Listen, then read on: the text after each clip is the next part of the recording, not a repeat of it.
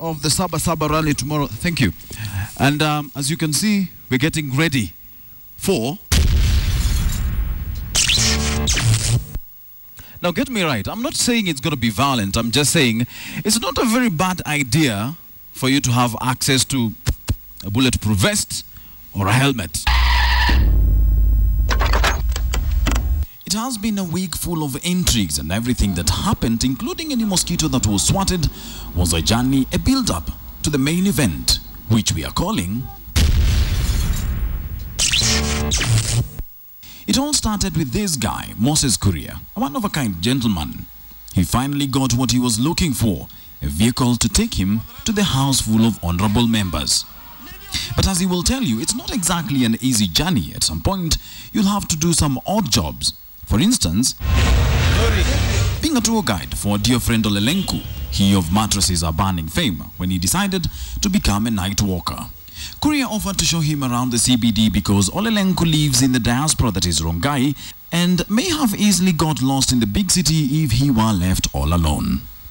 He was so splendid on that job that everybody completely forgot he has an ongoing case in court for apparently saying some unpalatable things on the internet. Oh, by the way, if he got elected and was found guilty of that crime, they'd have to look for another MP. But that's not important. What's important is that immediately he got his vehicle... 300,000 people have agreed that we go to have that dialogue with Raila in his home in Karen. Right. So Kuria had his plan in mind.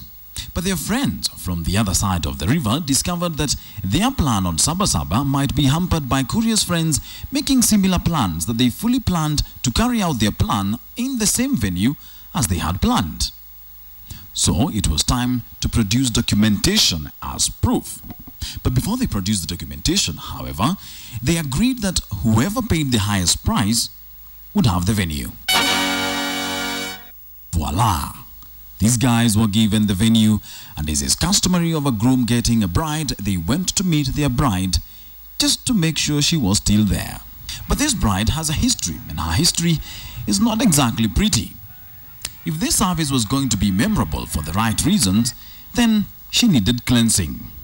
In the meantime, people from as far as Naivasha had started packing their belongings and were planning to travel to Nairobi to attend this all very important meeting. Oh, sorry, I read that wrong. They were fleeing their homes for fear of violence, but how is that important? Here's what is important. We must have dialogue. But let's shelve that war of who is the loudest of them all for a moment. There's a very serious war going on in the country that you probably have no idea about, between Aromat and quail eggs. Quail eggs took the country by storm some time back before Aromat blew past them to take top position. But now, the eggs are back with their mothers with a vengeance. You see, quails did not take it kindly that Aromat suddenly became the king of, well, basically anything improved. They went back, strategized, and after holding dialogue amongst themselves, came up with a foolproof plan.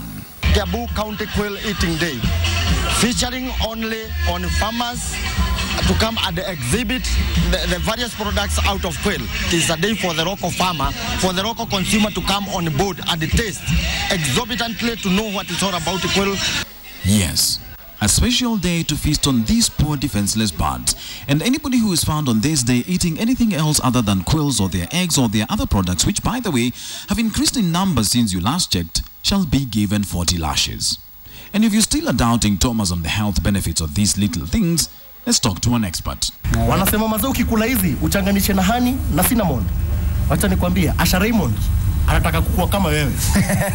Let's have a practical example. Without quail eggs, this is just an ordinary song. These are the things. These are my things. But with quail eggs, hizi ni vitu vyangu, hivi ni vitu vyako, hivi ni vitu vyetu, hizi ni fundamental dal. Here's another example.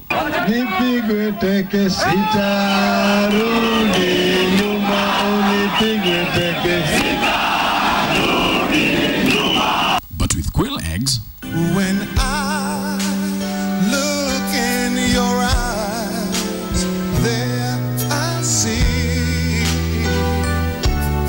the problem with having having too many quail eggs is that you actually get good at what you do, which is what we here at KTN have been taking. That's why we're just so damn good. In fact, our crew had feasted on some huge amount of quails and their eggs when they decided to drive to Wajir. The problem was, they forgot to order for the special quail egg fuel for their minivan. Na sasa pale tumesimama tujui kama tutaliwa na simba, tunasikia kuna mafisi huku.